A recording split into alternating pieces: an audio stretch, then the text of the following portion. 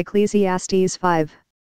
Keep thy foot when thou goest to the house of God, and be more ready to hear, than to give the sacrifice of fools, for they consider not that they do evil.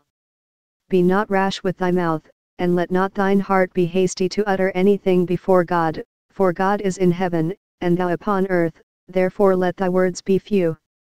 For a dream cometh through the multitude of business, and a fool's voice is known by multitude of words. When thou vowest a vow unto God, defer not to pay it, for he hath no pleasure in fools. Pay that which thou hast vowed. Better is it that thou shouldest not vow, than that thou shouldest vow and not pay. Suffer not thy mouth to cause thy flesh to sin, neither say thou before the angel, that it was an error. Wherefore should God be angry at thy voice, and destroy the work of thine hands? For in the multitude of dreams and many words there are also divers vanities, but fear thou God. If thou seest the oppression of the poor, and violent perverting of judgment and justice in a province, marvel not at the matter, for he that is higher than the highest regardeth, and there be higher than they. Moreover the profit of the earth is for all, the king himself is served by the field. He that loveth silver shall not be satisfied with silver, nor he that loveth abundance with increase, this is also vanity.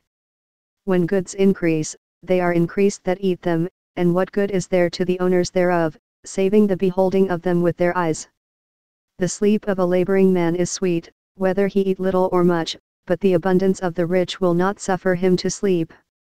There is a sore evil which I have seen under the sun, namely, riches kept for the owners thereof to their hurt.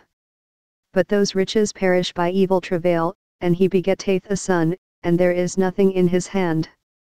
As he came forth of his mother's womb, naked shall he return to go as he came, and shall take nothing of his labor, which he may carry away in his hand.